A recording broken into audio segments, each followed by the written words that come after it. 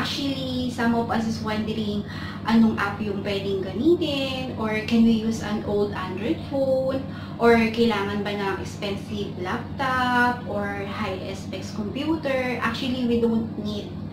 Yung ginagamit nyo ngayon na Android phone para mapanood yung video na to, same. You can use that one. Kasi yan din yung ginamit ko. Ito rin, yung gamit ko na Oppo. Oppo lang siya, galing lang siya sa Pinas. And you know what? May kilala ko na YouTube vlogger, sikat na siya ngayon. Meron na siyang 929 subscriber. Could you imagine that?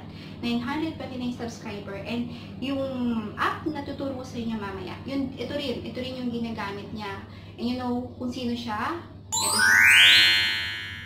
Oh, di ba? Ang ganda niya, ang bata pa niya. Pero could you imagine, 929k subscriber. OMG. Kasi mas maganda talaga na sa Android phone ka na lang mag-edit. Kasi anywhere, anytime hawak mo yung phone mo, so madali ka makakapag-edit and madali ka matatapos. So if you're interested, stay there, watch this. So we're here now sa Play Store. Download FilmoraGo free video editor. Yan siya. Download this one. Obviously, na-download ko na siya kanina, so I don't need to download it again. Ang next na kinailangan ko na app para dun sa ginawa kong intro video, ito yun, Background Eraser. Pero kung may prepared na kayo na picture na gusto nyong gamitin, you don't need to download this one. So, let's open. This is how to use it actually. Click load the photo. So, search nyo yung photo na gusto nyo, na nakasave sa phone nyo for you guys. So, mas madali i-crop nyo muna siya. Drag the arrow down. Click done. And then, click magic. Ito, sa lower part, yung may circle na may star. Then, drag the cursor para mas madali siyang ma-delete yung background. Yan, move nyo lang yung cursor para ma-delete yung background niya.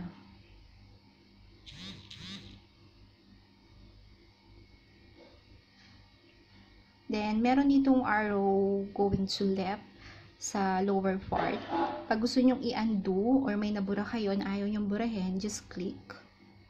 Ayan, diba? Bumabalik siya. Bumabalik yung mga na-delete ko na. Or gusto nyong redo, burahin yung nabura nyo na. There you go. Para mas madali. And then, yung part na ganito, pwede nyo siyang i-zoom in, zoom out, para mas madali nyo makita. Diba? Nakita nyo yung part na to, color white. Kanya lang siya. I-delete nyo. Ang technique lang dyan, you can repair, and then manually maibalik nyo, repair, manually mabalik natin, diba? Nabalik yung part na gusto nyong makita.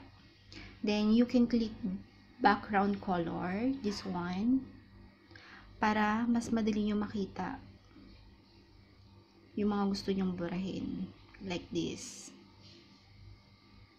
Oops. And then, yung mga edges niyan, click nyo lang yung manual. Yan, naka-manual tayo, diba? Yan, click na manual para ma-delete natin yung mga edges na gusto nyong makuha sa picture. Ganyan lang siya, guys. Then, zoom out.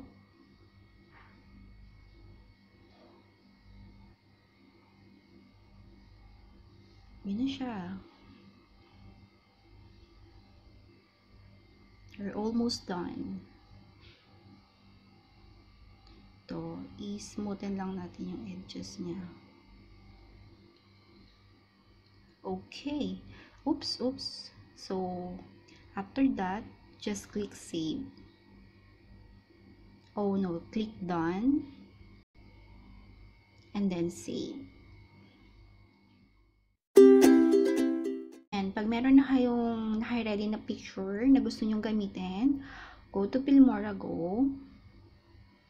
create new video.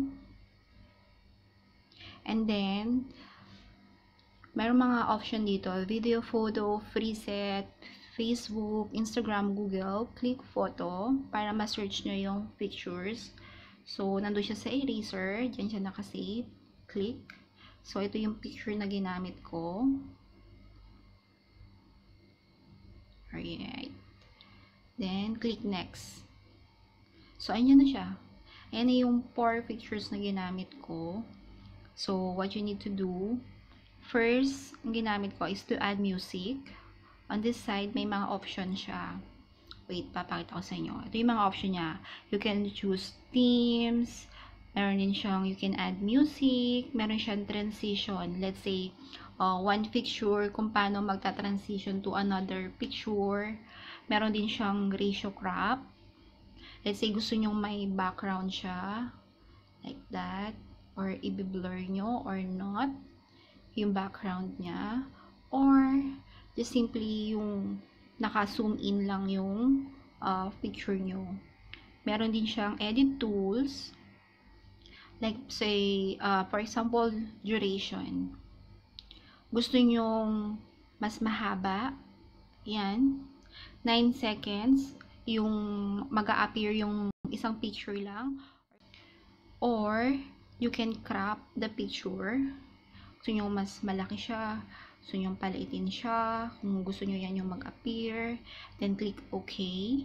Pwede rin kayong mag-add ng subtitle. Like yung ginawa ko. Yeah. Click plus. And then, double tap. The tap add title. Para lumabas yung keyboard nyo.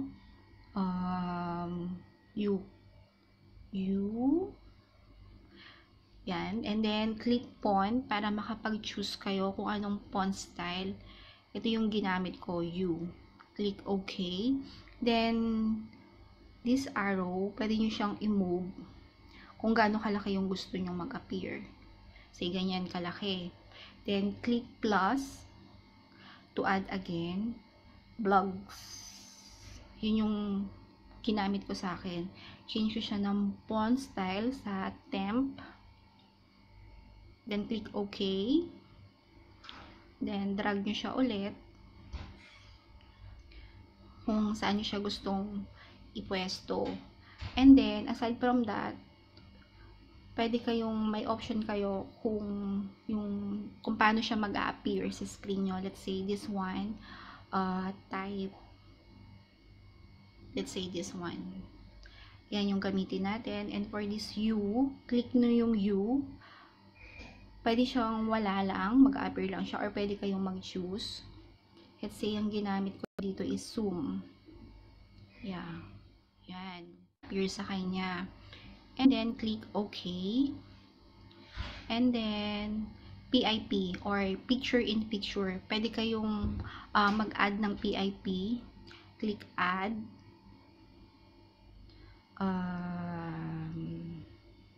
Yeah. This one. I know, not that one. Yung ginamit ko sa akin, this one. Yeah. So, ginamit ko rin kanina yung background eraser for this one. Nag-grab ako sa online. Yan. Then, let's see kung paano siya mag-appear. Oops, masyado. There you go. So, para maganda, dinagdagan ko siya ng music. Click music. And then, click plus. And then, ang ginamit ko sa akin, ito. Diba? Nice one. Or, gusto nyo palitan, like ito. Girly yung dating niya. Pwede namang pang bata. Ang gusto ko is pang bata. Pwede rin this one. Cool. Chill lang siya. Nag-add ako sa kanya ng overlay. This one. Overlays. Ang ginamit ko is this one. Yan. And then, click OK para ma-save. Pwede rin kayo mag-add ng filter. Preset. Halimbawa, gusto nyo na ganyan yung mag-appear sa screen nyo, warm color or cool color. Or pwede tayong mag-adjust, click adjust. Let's say gusto nyo ng sharpness, ganyan yung lalabas sa kanya. Or gusto nyo masyadong maliwanag, hindi na makita yung face lock nyo. Or gusto nyo ng warm color,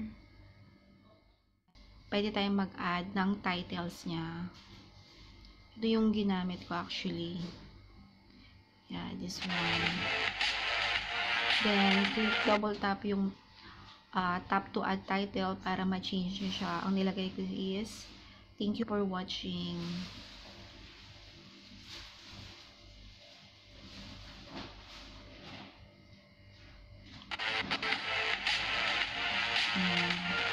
Yun lang. Ganun lang kadali guys. Then, click OK. Try natin. Preview.